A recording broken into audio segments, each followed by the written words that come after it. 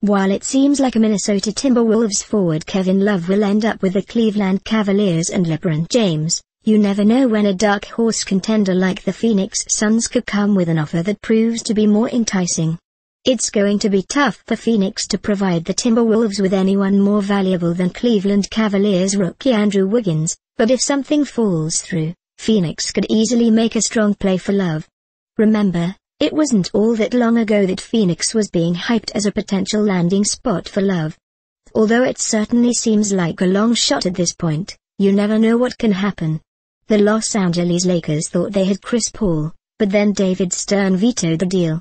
While nothing like that will happen again, the Los Angeles Clippers can attest to the benefit of being next in line.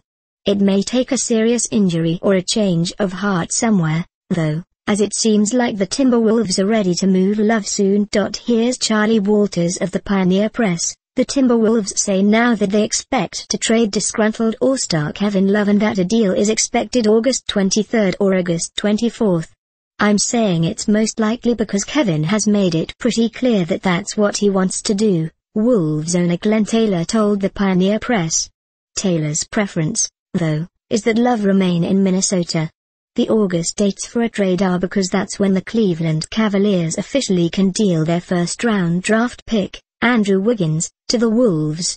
Cleveland remains the strong bet for Love to join LeBron James. But the Wolves continue to listen to offers from Chicago and Golden State, with Philadelphia expected to be part of a three-team deal. It's interesting that Phoenix has largely fallen out of the conversation, as you could argue it is in an even better position to take on Love than it was earlier this off-season. Phoenix still has cap space, and with the signing of Isaiah Thomas, either Goran Dragic or Eric Bledsoe are now much more expendable than they previously were. The situation with Bledsoe is particularly interesting. He's still a restricted free agent, and it doesn't appear any team is going to give him a sizable offer at this point.